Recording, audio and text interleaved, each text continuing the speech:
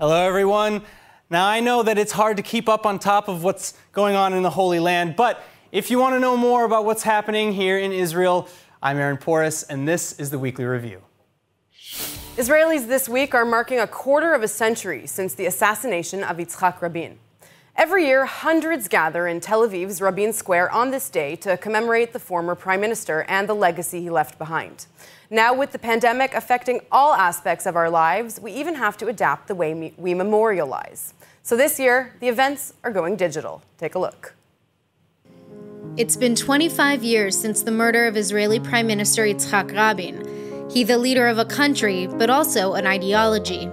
His killer opposed his political ideals as he tried to normalize coexistence between Israelis and Palestinians.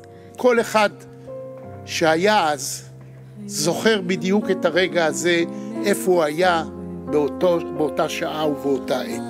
Israeli President Reuven Rivlin lit a candle in honor of the former prime minister at a small memorial ceremony attended only by a few politicians and family members.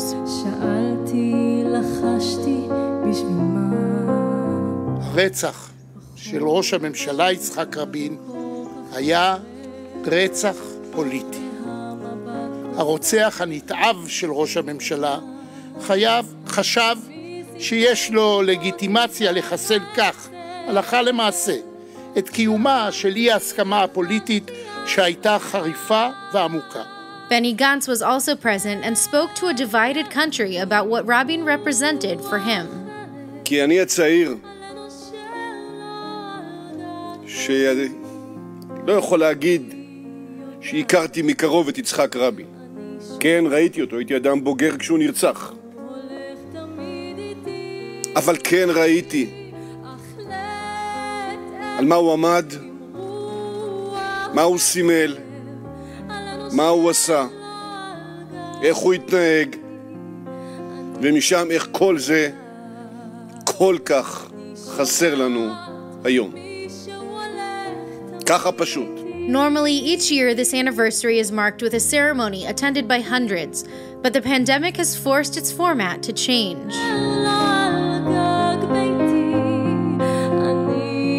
ברוכות וברוכים הבאים. מרכז ההסברה הכין בעבור כולנו מיזם אינטראקטיבי אשר בעזרתו אפשר ליצור טקס לציון האירוע הממלכתי לרצח יצחק רבין זכרו לברכה. The channel will allow viewers to interactively build their own playlists in order to create custom ceremonies of their own to watch at home. אז איך זה עובד? הערוץ מחולק למספר קטגוריות של תוכן. למשל, קטעים מוזיקליים, קטעי קריאה, סרטי וידאו וקטעים טקסיים רשמיים. The Ministry of Strategic Affairs is asking Israelis to respect the COVID guidelines and find new ways to remember those we've lost. Nittany Manson, ILTV. Moving on now, following ongoing U.S.-mediated border talks with Lebanon, Prime Minister Benjamin Netanyahu made a quick visit to Israel's northern border and gave a warning to Hezbollah. Visiting soldiers taking part in a military exercise, he was joined by Chief of Staff Lieutenant General Aviv Kochavi and other senior IDF officials. גם בתקופת הקורונה, האויבים שלנו לא קופאים על השמרים, וגם אנחנו לא. אני מתרשם מהתרגיל הזה משיפור עצום ביכולות ההתקפיות של צה"ל, וכדאי שחיזבאללה ומדינת לבנון ייקחו את זה בחשבון. מי שיתקוף אותנו יפגוש עוצמת אש ואגרוף פלדה שישמיד כל אויב. Longtime foes, Israel and Lebanon, are launching a second round of U.S.-mediated talks over their disputed sea border. Delegations from Jerusalem and Beirut reconvening at a UN peacekeeper base today. According to Israel's energy ministry, they are looking to reach an agreement on demarcating the maritime border in a manner enabling the cultivation of natural resources in the area. The two sides held their first round of talks on October 14th and are expected to hold another round tomorrow. Moving on now, the U.S. presidential election is just days away, and Donald Trump is making a last-minute push for peace in the Middle East. Speaking to Fox News on Tuesday, Trump says there could be several countries, even the big ones, that will join the Abraham Accords and normalize ties with Israel. That would follow the United Arab Emirates, Bahrain, and Sudan, who all recently opened diplomatic relations with Israel. Trump said there were more on the way without specifying exactly which countries they were. We have 5, but we really have probably 9 or 10 that are right in the mix. We're going to have a lot. I think we'll have all of them eventually. Meanwhile, the United States is effectively lifting a ban on U.S. funding of Israeli scientific research projects conducted in the West Bank and Golan Heights. Last year, the Trump administration effectively backed Israel's right to build West Bank settlements by abandoning a long-held U.S. position that they were inconsistent with international law. Prime Minister Benjamin Netanyahu and the U.S. ambassador to Israel, David Friedman, signed agreements earlier today at a special ceremony in the West Bank settlement of Ariel. And we will sign a revision that will eliminate the geographic restriction that prohibits the funding of American and Israeli joint research and development and cooperation over the Green Line. We are righting an old wrong and strengthening yet again the unbreakable bond between our two countries. This is an important victory against all those who seek to delegitimize everything Israeli beyond the 1967 lines. And to those malevolent boycotters, I have a simple message today. You are wrong and you will fail. You are wrong because you deny what cannot be denied. And it seems like Israelis might be just as invested in the upcoming U.S. election as Americans. After all, the Trump administration's policies toward Israel seem to have had a huge impact on his campaign. A car convoy carrying U.S. Republicans living in Israel made its way this week to the U.S. Embassy in Jerusalem in a show of support for Donald Trump, bringing the race for the White House onto the streets of Israel a week before the U.S. election. What you see here today is one of the most amazing expressions of popular support for President Trump and Vice President Michael Pence and the whole Republican Party. They love Israel. We love them. We love America. Today, I'm here because we believe that Donald Trump is a hero. Check it out. Donald Trump is a hero not only because of what's going on with Bahrain and Israel peace, Sudan and Israel peace, United Arab Emirates and Israel finding peace. I don't know what the deal of the century will bring, but I do know that this is a time where we have to stand together as friends and as allies. Our top story tonight, the High Court of Justice in Israel today hearing petitions aimed at ousting Prime Minister Netanyahu from his office. Just one of several petitions with the Israeli High Court today in deliberations. The petition ultimately aiming to establish the possibility of forcing Prime Minister Benjamin Netanyahu to resign in light of his pending corruption trials, at least as soon as he becomes alternate prime minister. As part of Netanyahu's unity agreement with Defense Minister Benny Gantz and his Blue and White Party, Netanyahu is set to step down as prime minister in November 2021 to become alternate prime minister. And it's at this point that opponents want to force Netanyahu's ousting.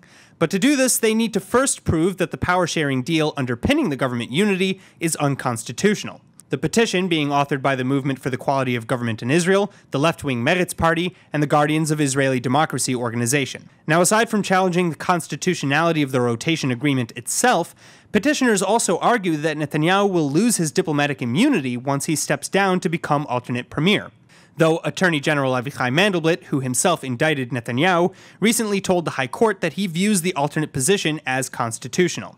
But at any rate, the court hearings are being broadcast live to the public, the timeline for a decision being unclear. Finally, meanwhile, attacking the coalition from a different angle, opposition leader and Yesh Atid party head Yair Lapid has announced that if a national budget is not passed by next week, then his Yesh Atid Telem Unity Party will initiate a proposal to dissolve the Knesset with a vote of no confidence next Wednesday and return to a fourth round of elections. Well, both Prime Minister Benjamin Netanyahu and President Donald Trump promised that there would be more to come, and the proof is in the pudding. The African nation of Sudan now becoming the third Arab Muslim state to normalize with Israel since this summer. And this news also is coming as Israel's cabinet approves the second recent peace agreement with Bahrain. A momentous phone call to start the weekend. United States President Donald Trump congratulating his counterparts in Israel and Sudan on their newly established relations between the two countries. The third historic Israel-Arab peace agreement in as many months, and Israel's fifth peace agreement with an Arab country in general. Just congratulate all of you. The State of Israel and the Republic of Sudan have agreed to make peace. This is for many, many years they've been at odds, to put it nicely, and to normalize their relations. This will be the third country where We're doing this, and we have many, many more coming. They're coming at us hot and heavy. In the coming weeks, they will meet to negotiate cooperation agreements. You saw that happen with UAE and Bahrain recently in agriculture, technology, aviation.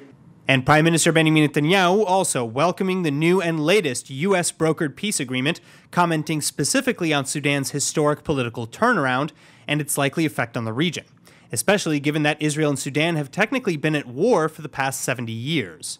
אזרחי ישראל, אתמול עשינו עוד צעד לשלום היסטורי, שלום בין ישראל לסודן. אני מזכיר לכם שסודן הייתה מדינת אויב, היא השתתפה במלחמה נגד ישראל.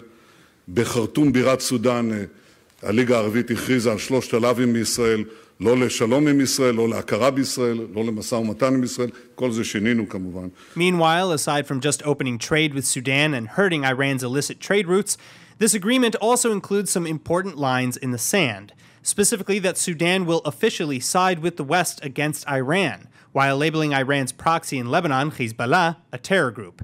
This being a major step forwards from Sudan's support of Iran until at least 2016. Then Sudan has also agreed to compensate certain American victims of terror attacks and their families to the tune of $335 million. In return, the United States will remove Sudan from the United States' terror sponsor blacklist, which includes the lifting of crippling economic sanctions and the opening of new ties with the United States. أنا مع التطبيع لأنه بيفتح لنا علاقات الدولية وخاصة مع أمريكا. يعني إذا تم من ناحية بتاعت نحن كربنا، أنا بقول كلمة كربنا الاتفاق، يعني من ناحية اقتصادية سياسية، بفتكر علينا إحنا ممكن نمشي لقدام بصورة جميلة جدا جدا، لأنه أبسط حاجة يعني مثلا عندك لو مسكنا مرور الطيران عبر السودان للدول اللي إذا مسكنا مثلا الدول الأفريقية نحن بنقني منها الكثير، ودي بتقوم تصلح لنا في الاقتصاد بتاعنا. وإذا مسكنا يعني من ناحية سياسية يعني نحن علاقتنا مع فلسطين محفوظة. يعني بدون أي تغيير، بدون أي يعني لعب من خلف الدول. Now, as for which country will be next in line to normalize with the Jewish state, Israeli Mossad chief Yossi Cohen is hinting that Oman is on the horizon, with Saudi Arabia waiting for the results of the United States elections to show their hand. Meanwhile, watching the Israel-Sudan events unfolding through a microscope, Israel's Sudanese migrant and asylum-seeking or refugee population is waiting on pins and needles to see what lies in their future. Though of the roughly 6,000 Sudanese nationals still living in the Jewish state, most seem to be excited.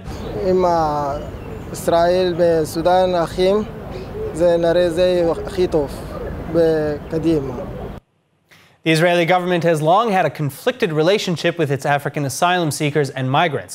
Internal political battles ongoing over the nature of the migrants' arrival, with many arguing that they've come escaping extreme hardships and human rights abuses, while others argue that they've only come for better economic opportunity. Either way, with a new, more moderate government in Sudan, many fears of return have been put aside anyway. אני לא מפחד אם אני חוזר לסודן, אני חוזר ישר, אני לא מפחד.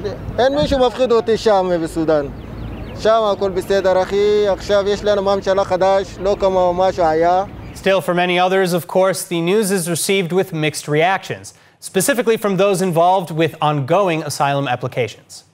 We're very happy about the peace agreement that it seems is going to be actualized between Israel and Sudan, and we are very happy about the progressive situation in Sudan. We hope there will be a real peace and Sudanese asylum seekers will be able to return home safely.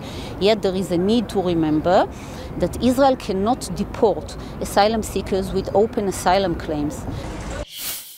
Now, as Israelis continue to fight against the coronavirus pandemic, so too does PLO chief negotiator Saeb Erekat, whose condition has continued to deteriorate according to hospital officials. Erekat was admitted to the Hadassah Ein Kerem Medical Center in Jerusalem last week, suffering from severe complications with COVID-19 on top of his weakened immune system resulting from a lung transplant in 2017. Since then, he's been connected to an ECMO machine to support his respiratory functions while receiving concentrated plasma with anti-COVID antibodies. Still, reports say that his condition is taking another turn for the worse, with a fungal infection now being identified on top of his already complicated diagnosis. And hospital administrators are stating that in addition to these medical issues, there's also been some deterioration in other organ systems, as is commonly seen in critically ill COVID-19 patients. But Erikat's family is still holding out for hope. My father tested positive for corona 3 weeks ago. He has been hospitalized since 1 week. Since then, he's been intubated, connected to the ECMO machine. 3 days ago, he underwent bronchoscopy, which thankfully revealed that there is no bacterial infection, no viral infection, but he has one kind of fungus infection, and that's most probably due to his low immune status after his lung transplant 3 years ago, because of the drugs he's taking to suppress his immunity. My father is a fighter. He's fighting this fungal infection, and hopefully he will make it. All the Palestinian people are praying for my father. We thank you all, the family of Saib Erikat. We thank you all, our Palestinian people and everybody all over the world, asking about my father, praying for him. He'll keep fighting with your prayers. I would like to thank all the doctors, Professor Stephen Nathans, Professor Kramer, Professor Vernon, and all the Arab doctors around us, following up my dad's status and praying for him. Hopefully things will take a better way. Thanks for everyone. Thank you. In the meantime, Israeli development of a coronavirus vaccine is progressing on schedule.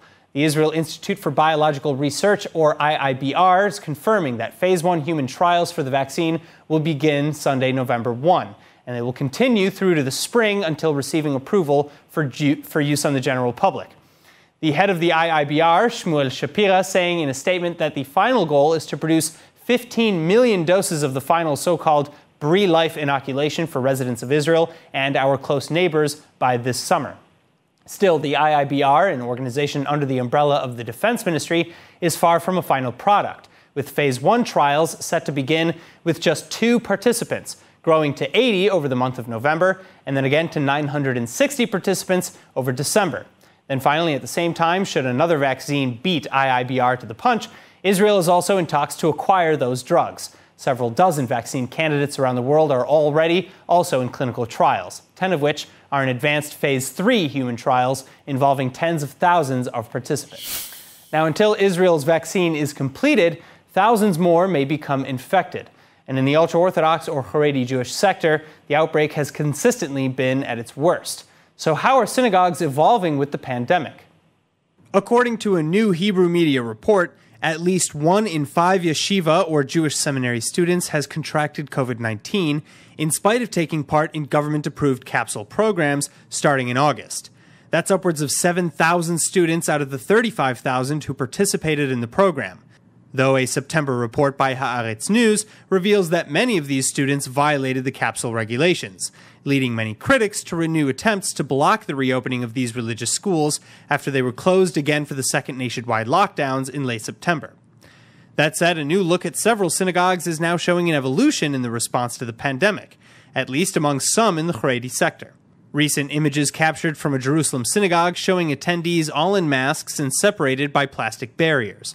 This, the apparent fruit of negotiations between the government's coronavirus authorities and top rabbis, in which officials have agreed to allow a return to schooling, but only if capsule and isolation programs are actually adhered to. The program will also be dependent on a continuing decline in morbidity, and the capsulized groups of students will have to remain in their isolation until after Hanukkah in December. All right, now speaking of health research, an Israeli researcher and a group of interdisciplinary scientists at Cornell University have now just revealed a new method for brain imaging. And of course, it's based on our old friend, the zebrafish. You may recall that earlier in September, Israeli researchers were using zebrafish in cannabis research. And now the fish are being studied again, this time in efforts to better brain mapping technologies. And there's a good reason for this. As the researchers explained, the zebrafish are a great standard model for vertebrate brains, as all vertebrate brains are essentially the same in terms of basic structure and function. So what's the new method?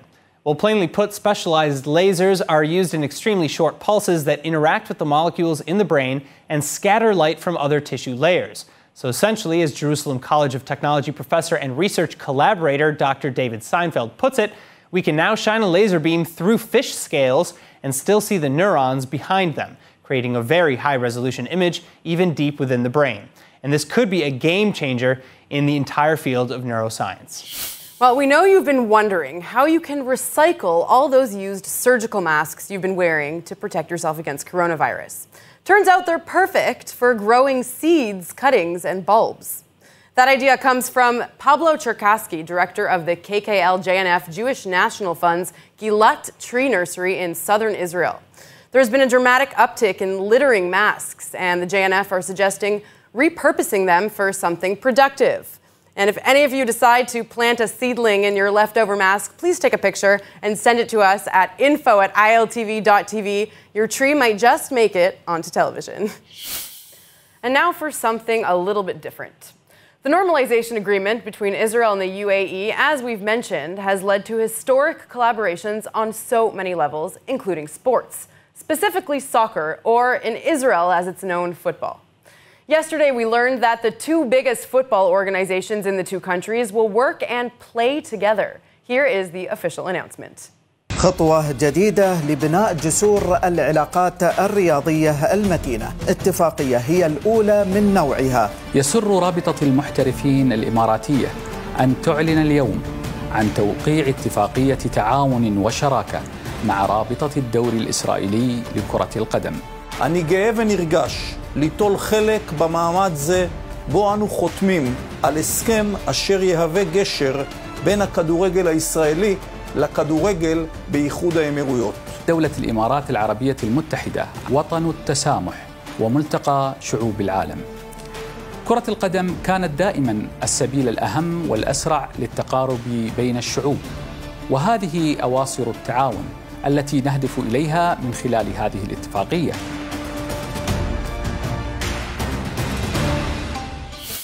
And that's it for ILTV's Weekly Review. I'm Aaron Porras. See you next week.